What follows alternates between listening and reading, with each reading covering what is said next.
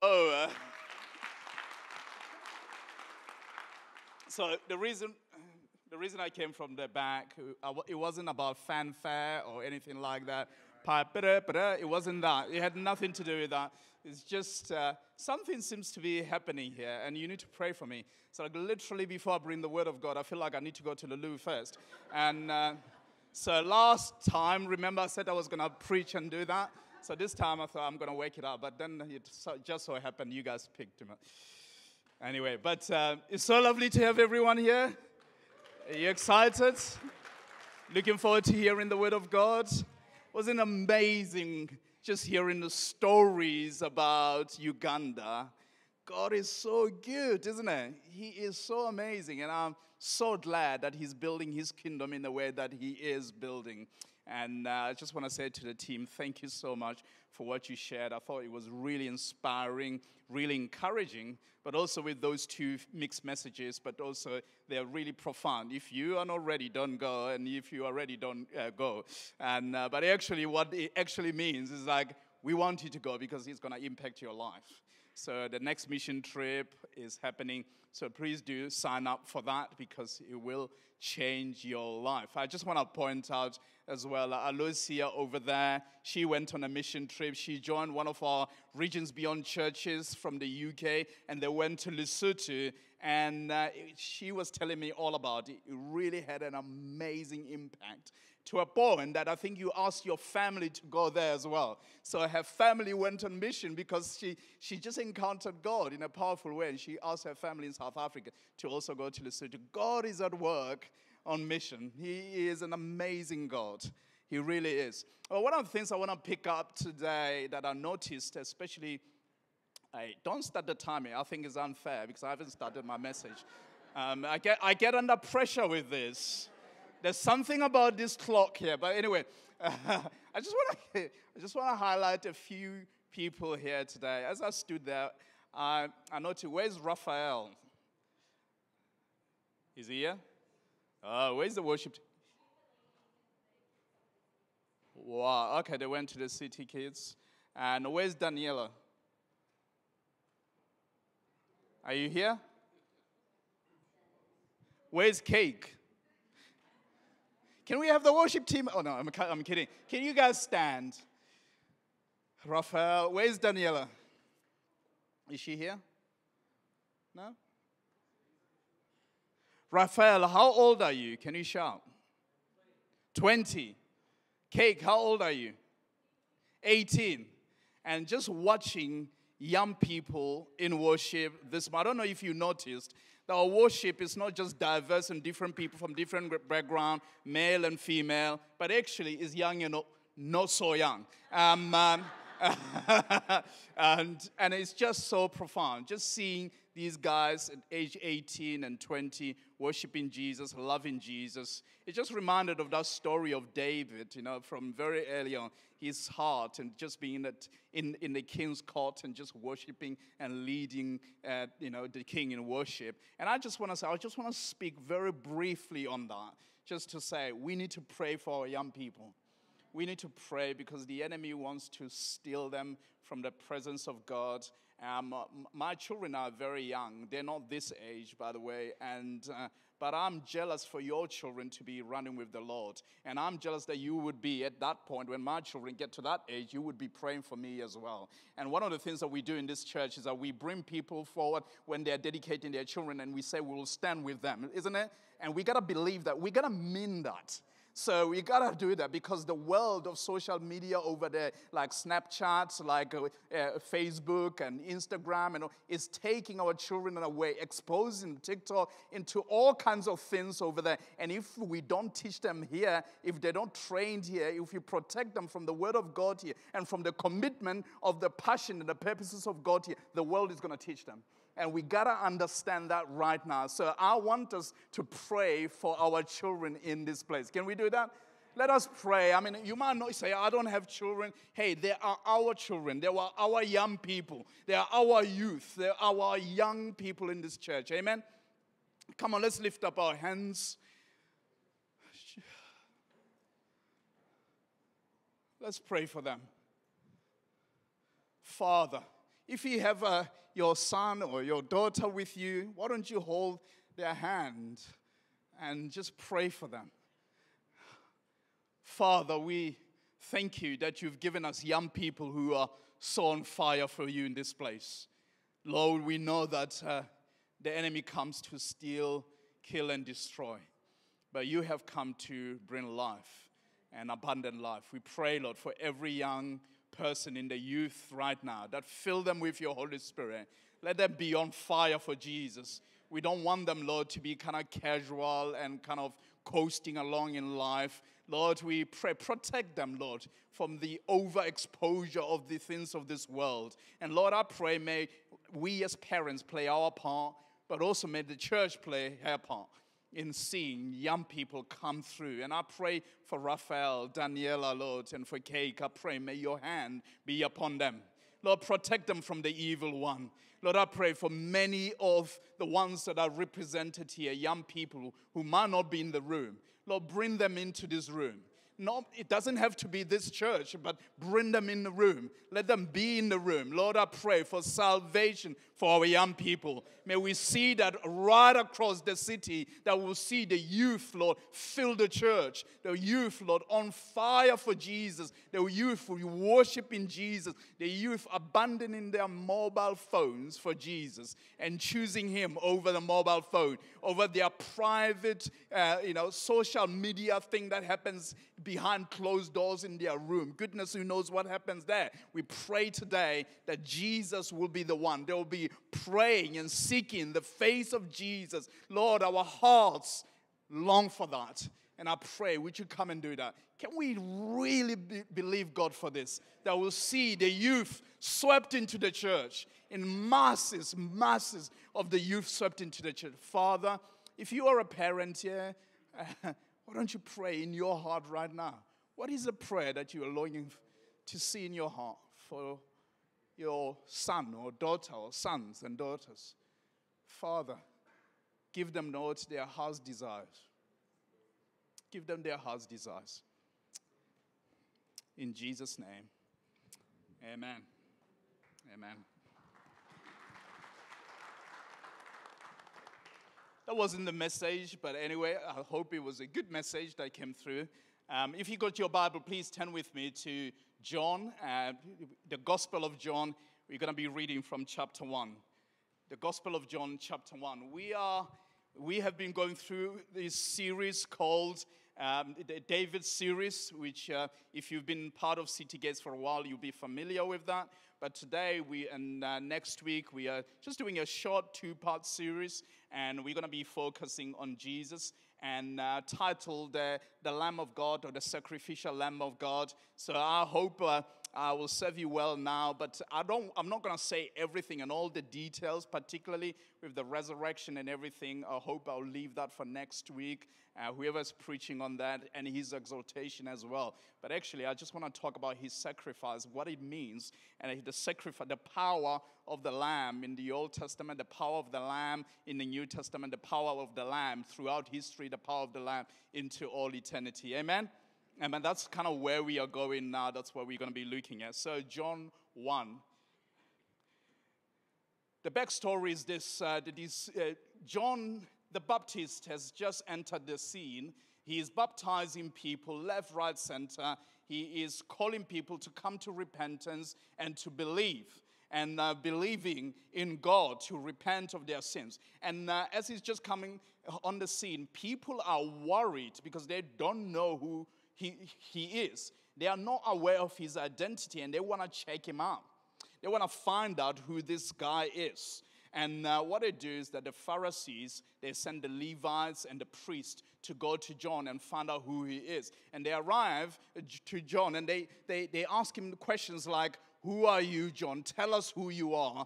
Come on, we want to know who you are. Are you Elijah? John says, no, I'm not. And they say, are you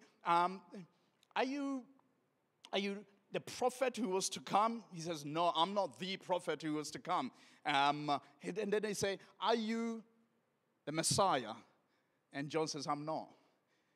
And then the next day, John, he comes and tells them why he's here. He says, I'm here to prepare a way for someone else who is to come. And this is what he says. The next day, he saw Jesus, verse 29.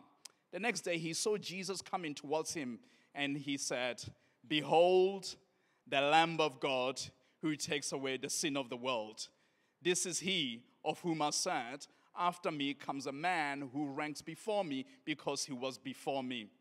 And then verse 35. The next day after that, the next day, again, John was standing with two of his disciples. And he looked, and as Jesus walked by and said, behold, the Lamb of God. And the two disciples heard him say this, and they followed Jesus. This is the best moment in John's life. This is like the top of your career. This is like when you are really doing really well. John, everybody hears about John. And they know that he's been doing amazing, powerful things. This is a moment where John could elevate himself and exalt himself. Everybody wants to know who John is. But instead of John explaining who he is, he chooses this moment to celebrate the Lamb of God. And he says, it's not about me. It's not about the prophet who is to come. It's not about Elijah. It's about the Lamb of God. Behold, the Lamb of God. And he makes space for the Lamb of God so that he decreases and the Lamb increases. And in your life right now, you might be doing well and life is going well for you. And that moment where life could be praising you and celebrating you, let me tell you this, is a moment where you got to decrease and allow the Lamb of God to increase. May Jesus increase in your life in this moment. May he be the one who takes the number one spot in your life. Let's behold the Lamb of God. Even as we saw the children come to the front here with their palm branches.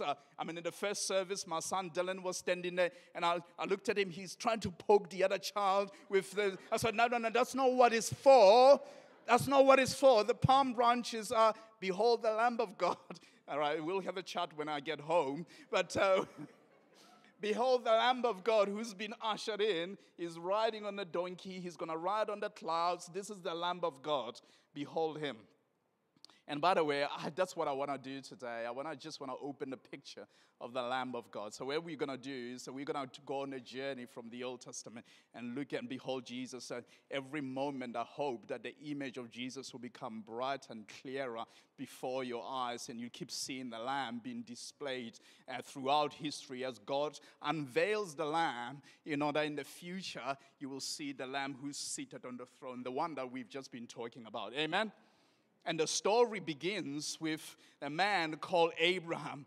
He is an Iraqi man, and he's worshiping idols, as Joshua tells us in Joshua 24. And he's just doing his own thing, and God calls him to himself.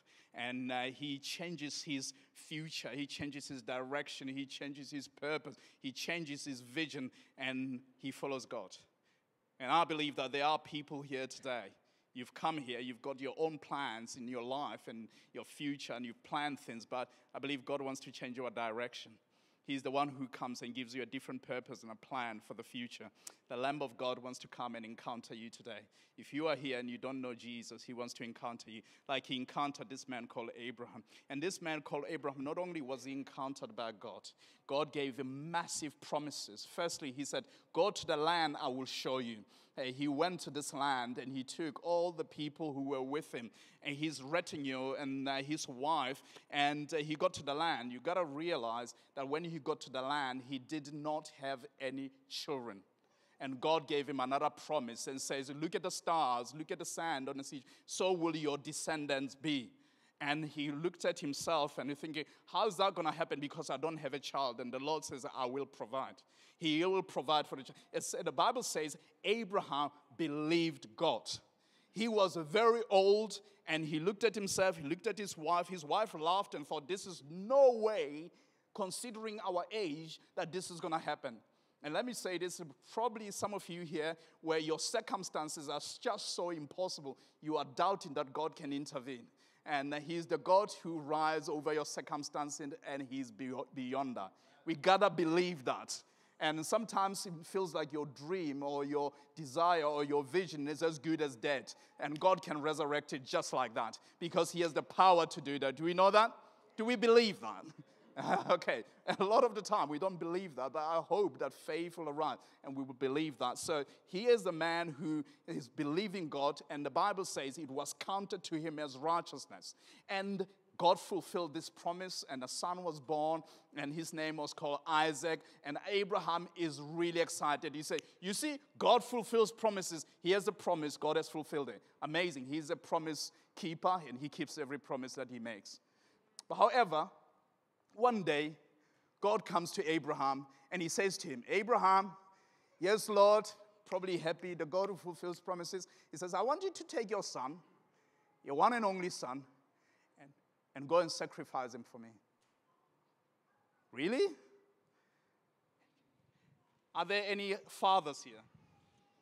I'll raise up your hand. Happy Mother's Day to the mothers. I do celebrate you fathers, but it was Mother's Day the other. But imagine you've been asked that question. That's what God says that to you. Something's gonna happen in your heart, isn't it? I knew I was committed to God. I knew I loved God. But this is too much. God is asking too much. Have we ever come to that point where it feels like God is asking too much? I know I've given my life to you, but I can't go beyond this. This is unfair. And Abraham got to that moment. But Abraham still obeyed God. And that's why the book of Hebrews speaks of this man, Abraham, and the way he obeyed God, and he was faithful. And here's Abraham. I'm sure his head was not lifted high. He wasn't excited or chanting or worshiping in a way that shows exuberation and excitement. I don't think that was the case. I think he was troubled in his spirit, and he took his son, his one and only son, and he took his donkey, and they gathered some wood, and they got the fire, and he got his servant, and up they go to Mount Moriah. What are they going to do? Sacrifice his one and only son. And they walk this journey. I'm sure he probably thought God woke up on the wrong side of the bed that day. Was it God? Did I hear well? Was it the demon? Who was it? Who spoke to? He's starting to doubt. But actually, he goes up. He's walking. And then as he halfway through, I think it was, but the Bible doesn't say that. Halfway through, I'm sure, Isaac looks at everything around him, and he realizes there's the fire, there's the wood, the donkey, the servant, him, and his daddy. And he said, Dad, say, son, he says, the fire is here, the wood is here, where's the lamb? What would you say? Would you make it up? And Abraham says, son, God will provide. It is God who provides the lamb. And off they go. And then they get closer and closer to Moriah. They get to the place. There's still no lamb. What's going on here? I'm sure Abraham's starting to doubt, but he gets to this place, and he comes to this altar. It might have been just a stone, a piece of stone, a boulder. And then he ties his son. He puts him down. Isaac realizes now, okay, it's not the sacrifice. It's not the donkey. We don't sacrifice donkeys. The sacrifice is not the servant. The sacrifice is me. And he lies there, the one and only son. And he's about to be sacrificed. And Abraham lifts his hand with his knife in his hand. And just as he was about to do it, God from heaven says, Abraham, do not kill your son. Now I know that you love me, because you did not withhold your son, your one and only son, whom you love for me. Why is that? It's because on that mountain, there's another son whose father is going to watch as he's been, led like a lamb for the slaughter. And that is who we are talking about here today. And that's the story of Genesis 22. But actually what I want to bring to you today is this. There are, sometimes God gives us stuff, isn't it? And you feel like God has given me something like an Isaac in my life. What is an Isaac in your life that you know is being given to you, almost like the promise? God is a promise keeper. I've been praying for him to give me this, and he's given it to me. But then it becomes more than what God has given. It becomes an idol in my life. It becomes more than God in my life. What is that? What has God given you? That He gave it to you. Whether prophetically, He gave it to you. Whether you were praying for a child, He gave you something. Whatever you were praying, whatever your job, a company, a business, and He's given it to you. But He's taken the number one spot in your life now and has replaced God. God wants to say, put it on the altar. Will you do it? It's going to hurt, but put it on the altar. Because when you do, you will get it better. Because by the time Isaac came from that altar, Abraham, he went from Isaac, who was a child of Abraham, to Isaac, who is the son of the promise. And God wants to shape your thinking. It might be idols in our lives. And idols are not bad things. Ooh, did I just say that? Idols are good things that are turned into ultimate things. What are some of the idols in your life that are not bad things? In fact, they've been given to you by God, but they've become everything in your life to a point that the image of God is disappearing before your eyes, because this is more important. God wants to say, put it on the altar right now and let Him sort it out in your heart. You might want to do that right now in your heart. Even as I'm speaking now, you know what that is. He wants to say, give it to me, and I'll give it to you better. But it's not just that. We have the God who provides the lamb, because as He's just about to kill His son, He looks and there's a ram caught in the thicket. And God says, that's the one you are to sacrifice. I'm not asking you to sacrifice your son, because there's another son who's coming who's going to be sacrificed. And then from that mountain, Abraham knew that God had called his son to be the son of the promise, because a lamb was provided on Isaac's behalf. Now, Isaac then becomes this great, not just a great man, but this great nation, the nation of Israel, who they find themselves in Egypt. God had said to Abraham that one day they will end up in Egypt. So we are moving from Genesis 22 now to Exodus 12. They find themselves in Egypt. They've been there for hundreds of years, and Pharaoh starts to oppress them. And he's oppressing them, and God does not like it. He calls Israel his firstborn son.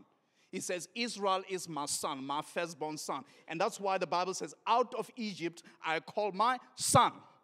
And he doesn't like the fact that his son in Egypt, in a form of a nation, has been oppressed. And God sends Moses to go and speak to Pharaoh. And Pharaoh hardens his heart at least about 9 times, plague after plague, upon this nation of Egypt. Until God says, tell Pharaoh, I'm coming for his firstborn son. Because Israel is my firstborn son. He's treating Israel like this. I'm coming for his firstborn son. And then he gives Moses instructions. Are you still with me? Oh, good. Okay, I was just checking. He gives Moses instructions, and he says to Moses, I'm coming for Pharaoh today. I'm coming for the gods of Pharaoh. I'm coming for the firstborn of Pharaoh. I'm coming even for the animals, firstborn of all the animals. I'm coming for Egypt today. But as for you, Israel, this is what I want you to do. I want you to take a lamb. Every household, take a lamb. Each household will take a lamb and sacrifice a lamb, and then take the blood of the lamb and smear it or put it on the doorpost of your house. And he says, because when I come and I see the blood of the lamb, I will pass over. And that's where we get the Passover from.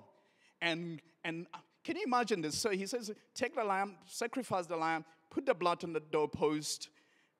Actually, he also says, do not break the lamb's bones. You'll see that in John. So his bones were not broken. Do not break it.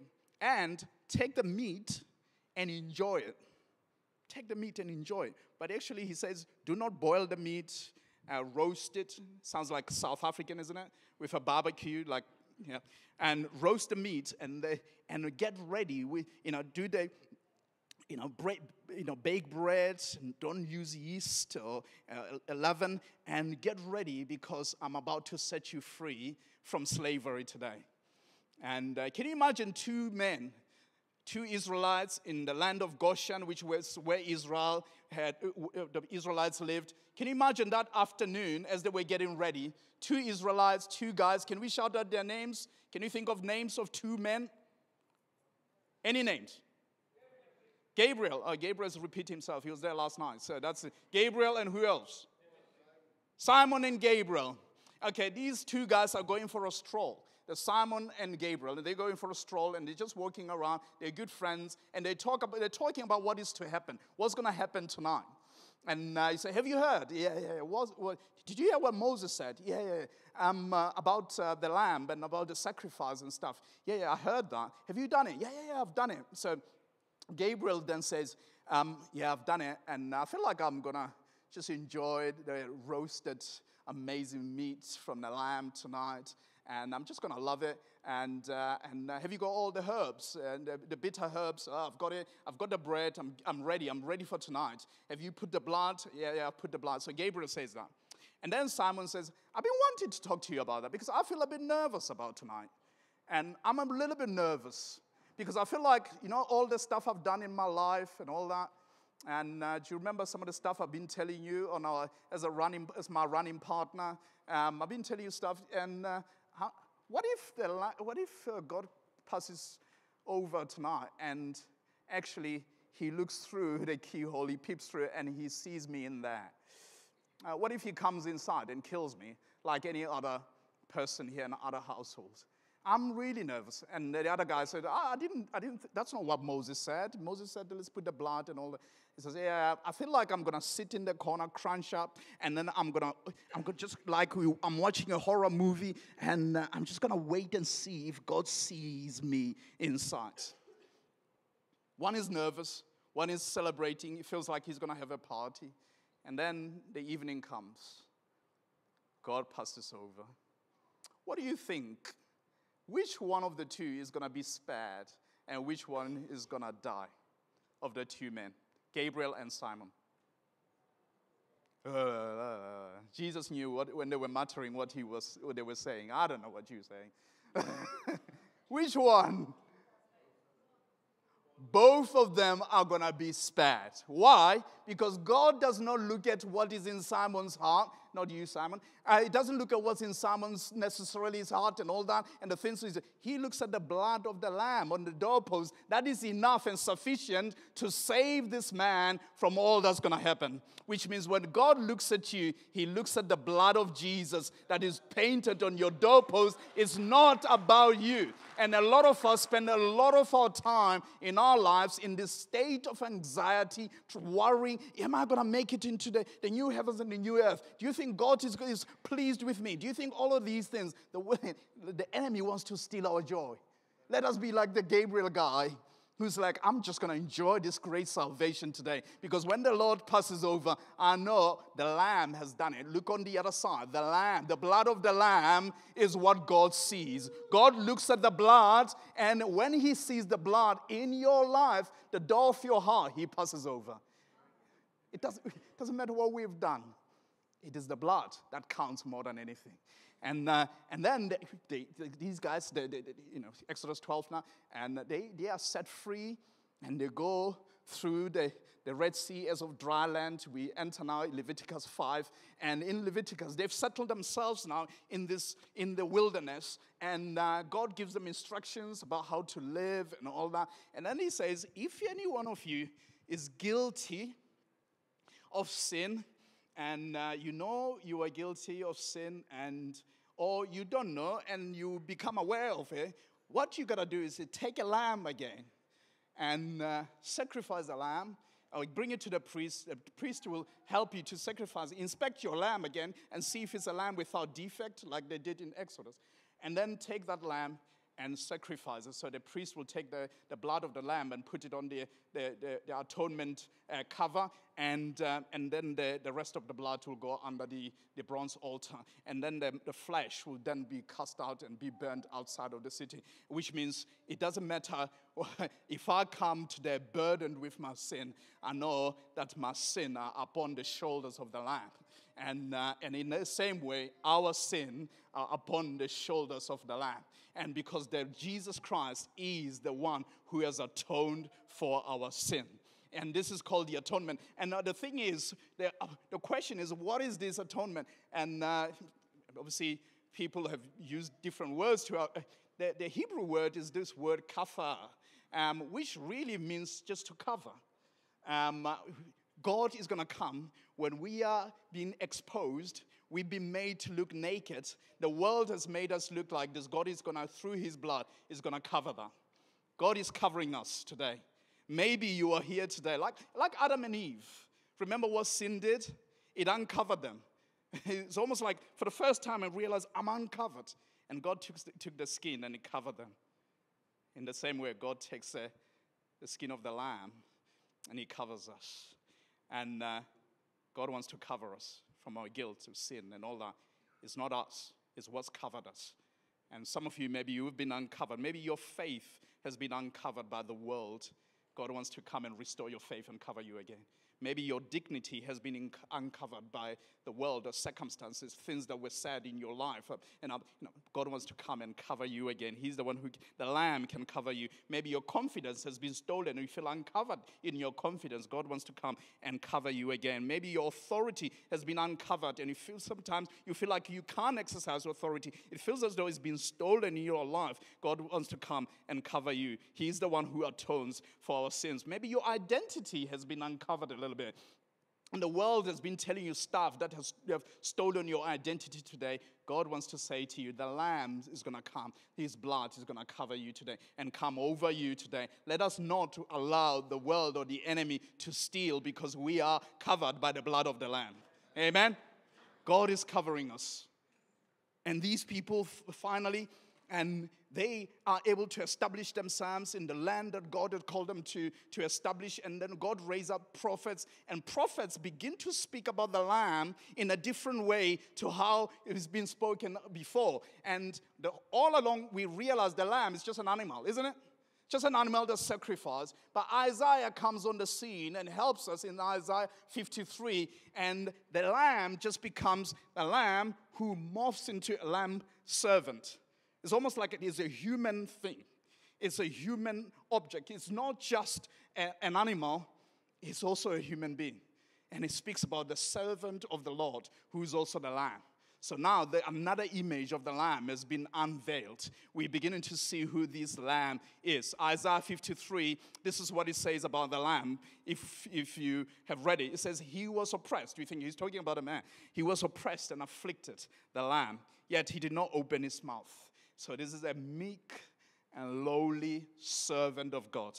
And he was led like a lamb to the slaughter. And as a sheep before its shearers is silent, so he did not open his mouth. Isaiah is taking the image of the lamb and bringing it to the image of the servant and bringing them together. The servant lamb has come on the scene. And he says, this one is the one that's going to come. And why is he coming? He's coming because all have sinned and fallen short of the glory of God. What does God send? He sends a servant who is also the Lamb. The Lamb is the answer. He is the power in all of history to overcome. He doesn't sound just a big roaring lion. He's about to be a lion in the future, but right now it's just a lamb. He comes for our transgressions. Our transgressions, I think it means there's a line that God has drawn in the sand, and we've just crossed the line. We have transgressed. He comes for our iniquities.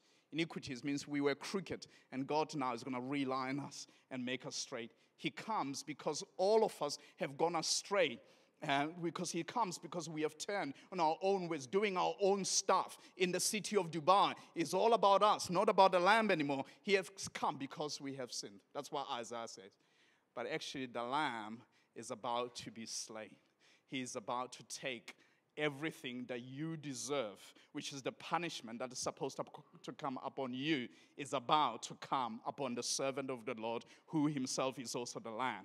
Are we together? And this Lamb, this is what the Bible says in Isaiah 53. He was despised, rejected. This is all what's supposed to happen in your life, to you. But it's going to happen on the Lamb. He was despised, rejected. He experienced suffering and pain.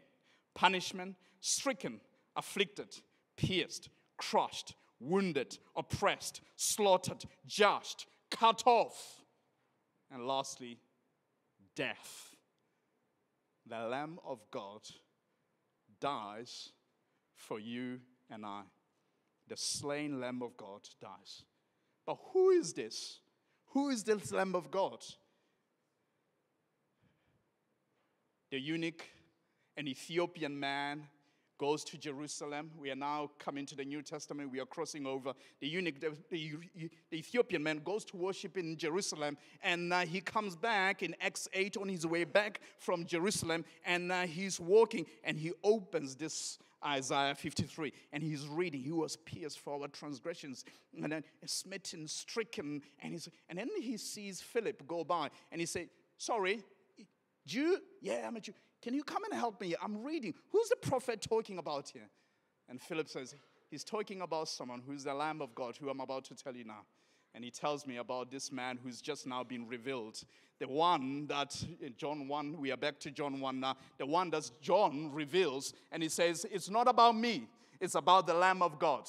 He says, it's about the Lamb of God, and the Lamb of God can change your life right now, eunuch. And the eunuch says, I want the Lamb in my life. May the Lamb come and set me free.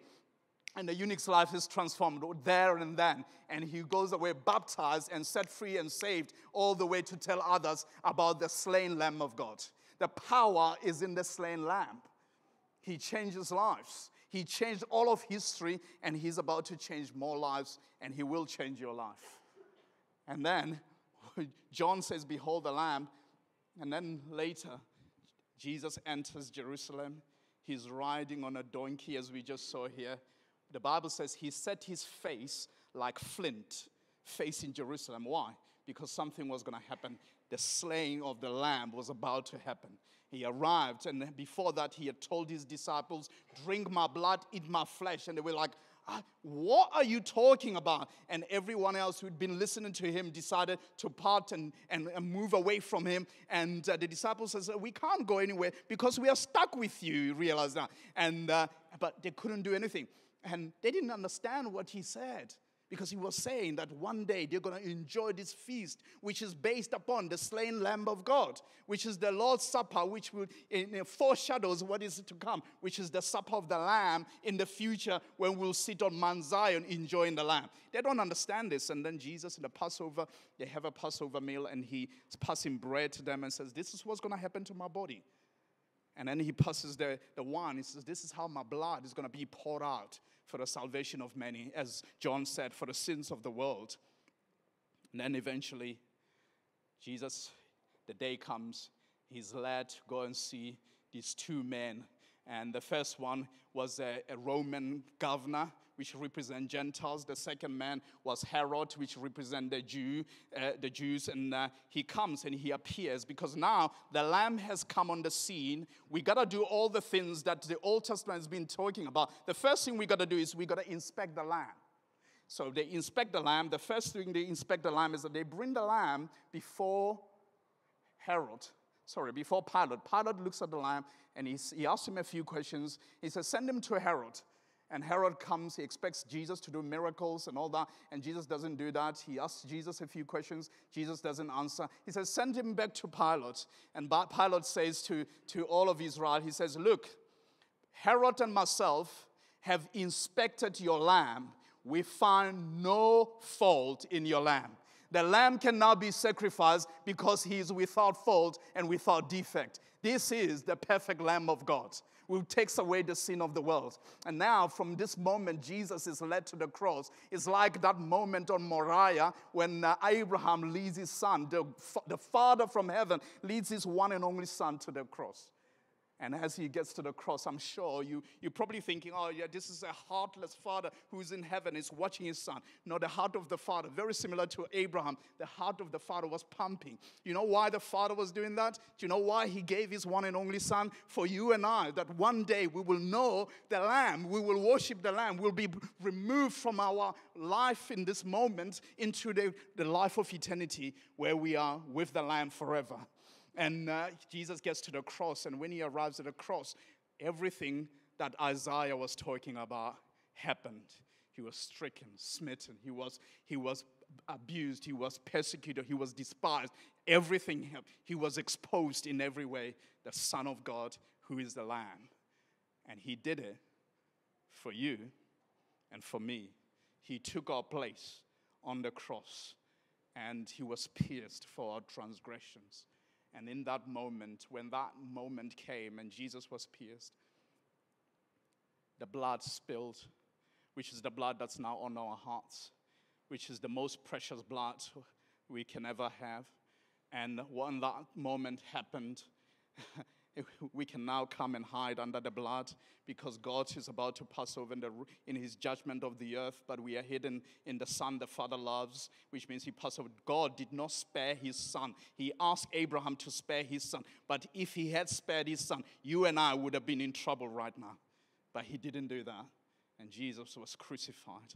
And they looked at the two men who was crucified with Jesus, and they broke the bones of the two, and they come to Jesus, and they realized he's already there. We can't break the lamb's bones. And Jesus Christ breathed his last breath and said, it is finished. And he died for you and for me.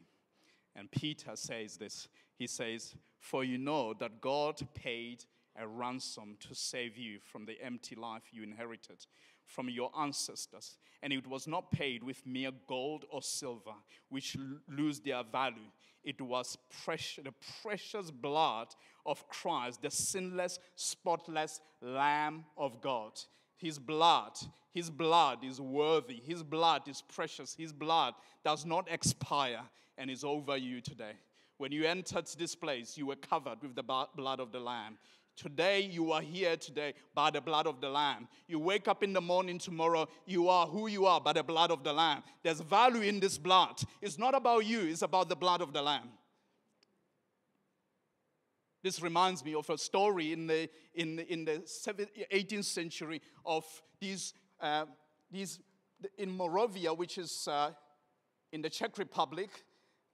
This was a group of pietists or people who were so devoted to God, and they had discovered that salvation does not come because we have to pay indulgences, because the Catholic Church had said, if you want to have safe passage to heaven one day, you need to be paying money in order to make a way for yourself to the priest. And they discovered through Martin Luther that a man is justified by faith alone. Amen? If you were justified by paying God anything, there's nothing that we can pay him for. It's the blood that we bring before God. That's the only thing that purges our sin. And when these people, it was a large group of people, discovered this, and they didn't want to go with the Catholic Church, they were persecuted. And they fled from Moravia, and they ended up in a place in Germany, in a place called Herrnhut. But they ended up at this man's place, this man called Nicholas Count Ludwig von Zinzendorf. Can you repeat that? You're just telling the bit you remember, yeah? Nicholas Ludwig Count von Zinzendorf. Yeah, you can count Zinzendorf, you know? Count Zinzendorf. So Zinzendorf, he is a man who comes from an extremely wealthy family. His parents die when he's young, and he grows up with his grandmother, and they have incredible wealth and a huge estate, and they have all they need. And one day he goes to, I think it's Dusseldorf, and he's walking around. He goes into a gallery there. He's kind of, touring. He's just finished his studies, and it's like he's doing a gap year, trying to work out what to do with his life. And he walks into a gallery, and he looks at a painting on the wall, and this is a painting called Ecce Homo in Latin, which means behold the man. And it's a picture of Jesus. And he looks at it, it's a picture of Jesus. The lamb is there, and with blood dripping down like that. And he has the crown of thorns around him. And written below that is this: this is what I did for you. What would you do for me? And it arrested his heart. Zinzendorf went back a changed man, and he arrived back in Herrnhut, and he was a different man altogether. Now, by the time the refugees arrived, the Moravians arrived, and they said, we are looking for a place to take refuge. And Dusseldorf said, you can use my place. Why don't you use my place? And they built a village on his land. And then what happened was, after they built the village, he realized that although they were fighting against the oppression of their church back in Moravia, actually they don't get on. There's clashes and relational difficulty between them, and he goes before God and he prays and he's seeking the face of God one day. And as he's praying, seeking the face of God, and God reveals to him in the scriptures a passage in Leviticus 6:13, which speaks of the fire of God not dying out on the altar. And he prays, he says, this is what I want to see here. And he arranges a 24/7 prayer meeting. By the way, that's a meeting that went on. From that day, the meeting went on for at least over 100 years. These people were set on fire, and they were so radically set on fire for God. Do you know what the big thing that set them on fire? Was the Lamb of God. They had a revelation of the Lamb of God. They say, if Jesus has done this for us, the Lamb has been slain and sacrificed for us, what are we going to do? And a revival broke out in that place, in that moment. And 1727, they saw amazing revival as a result of that prayer, which lasted over 100 years. Why don't we pray for that today? We pray for revelation of the Lamb to a point that the power of the slain Lamb will be revealed in this house. And not only did that happen, they encountered God. They had this great revival. Things were happening, and they said, this is not enough. We feel like our life has not counted. We want our life to count. Do you want your life to count? May your life count for the Lamb. And they went across the world. For the first time, missionaries went across the world to take the gospel to the ends of the earth. Some of them, the Moravians, came into my country, my land of South Africa. I'm here today because the Moravians went from there. And they came to South Africa. They went to Turkey. They went to the United States of America. And they also went to the Caribbean. But the problem in the Caribbean was this, that they couldn't come because they came from the West, and only slaves and slave masters were allowed. Do you know what they did? They said, we want to sell ourselves into slavery. They sold themselves into slavery so that they might be captured and be used as slaves only for the Lamb. They say, even selling ourselves, that's still nothing compared to what the Lamb has accomplished. And when they boarded, they set sail, about to set sail, they got on their boats, and in order to say goodbye to their family members who they were leaving behind, and never to see them again. These guys are captivated with the vision of the slain Lamb. And when they got on their boats, they waved. And this is their cry, both sides, on that side and this side. May the Lamb that was slain receive the reward of his suffering. May the Lamb that was slain receive the reward of his suffering. Can we say it? May the Lamb that was slain receive the reward of his suffering. May the Lamb that was slain receive the reward of his suffering. Their mission, they believed, was a reward of his suffering. Let me ask you, has there been a reward of the suffering of the Lamb in your life? What is the reward of the suffering of the Lamb in your life? Or am I just living this casual life? And if I've got time, I make it for Jesus. You gotta know I'm really busy in my life. I've got a really busy job. It's a really important job. What is the reward of his suffering in your life? My prayer for Citygate is this. May the Lamb receive the reward of his suffering through my life, through your life, through those who go to mission, through those who are in the city. If the Lamb does not receive, what has he died for?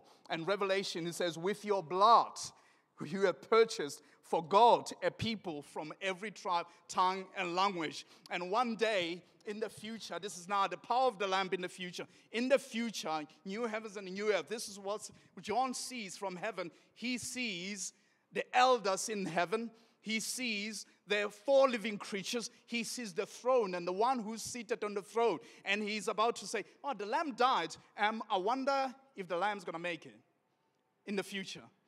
And then they said, by the way, there is no one worthy enough to open. There's a scroll, there's a book that can't be opened. It's before everyone. And then he says, he wept because it was said that no one is worthy to open this book.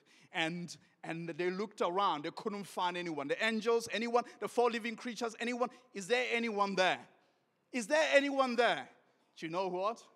They said, one angel said, one elder said, don't worry, do not weep about the book of history, because we have found one who's worthy. Who's this?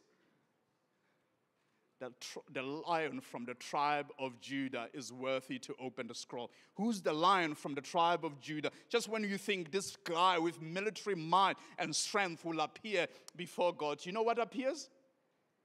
A lamb. A lamb appears and stands in the middle of history, in the middle of the elders, in the middle of the 4 living creatures, in the middle of the myriads of angels, in the middle of creation, in the middle of everything, stands the slain Lamb of God with 7 horns, which speak of authority and rule and might and power. He is the one who says, now we have found the one who's worthy of it all, who can open the scroll and its seals, and with his blood he's purchased for God a people from every tribe, tongue, and nations. He is worthy of heaven. He is worthy of earth. He is worthy of all creation. Is he worthy in your life? Is he worthy to ask you to do things that are currently uncomfortable, like Abraham? Is he worthy enough that the blood that is made on the doorpost is enough that you don't doubt God's salvation? Is he worthy enough that your sin, when God says your sin is taken away, is being atoned for, that you truly believe that? Is he worthy enough that you know that the power is not in you but is in the blood? May the lamb that was slain receive the reward of his suffering. Can you close your eyes where you are?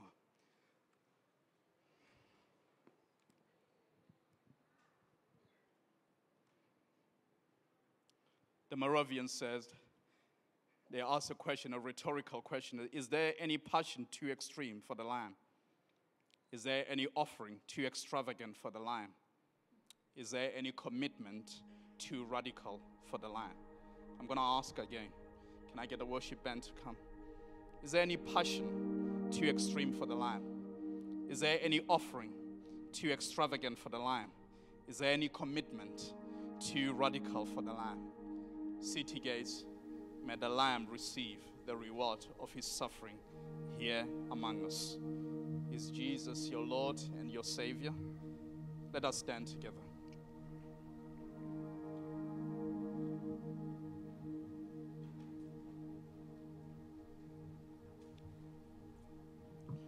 Let's lift up our hands as we are about to worship. Like God provided to Abraham, he will provide for us. He is faithful.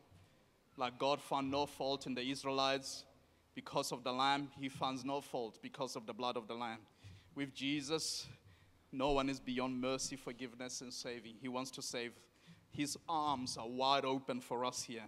When sin abounds, the Bible says grace abounds even more. He offers us rest for those who are in their minds and their hearts are in toil today. He is our Sabbath. The Lamb has come to set us free from all the things of this world. He is not just the Savior, he is also the King. And just close your eyes today. Is Jesus your Savior? But when it comes to your finance, you are Lord. Is Jesus your Savior? But when it comes to your future, you are Lord. Is Jesus your Savior? When it comes to your marriage, you are the Lord of the house. Is Jesus your Savior? When it comes to your children, you are Lord. Is Jesus your Savior? And when it comes to your parents, they are Lord.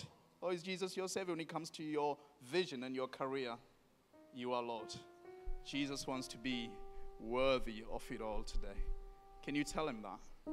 Can you tell him that? Can you tell the slain lamb, you are worthy of my life? You are worthy of my life. He's worthy of the whole of Scripture, as we just saw. He's worthy of history, as we just saw. He's worthy in the future, as you just saw. But the real question is he worthy right now? The Lamb is here today. Would we give him the glory and the honor that he deserves? Just in your heart, just come before the Lamb. Just come before him. Let Jesus come into our hearts, into our mind, that we actually enjoy him to a point that actually we get goosebumps just enjoying him, that it's all about him today, the Lamb. May it be about the Lamb. I'm going to hand over to the worship team today. And as I do that, may God do something in your heart.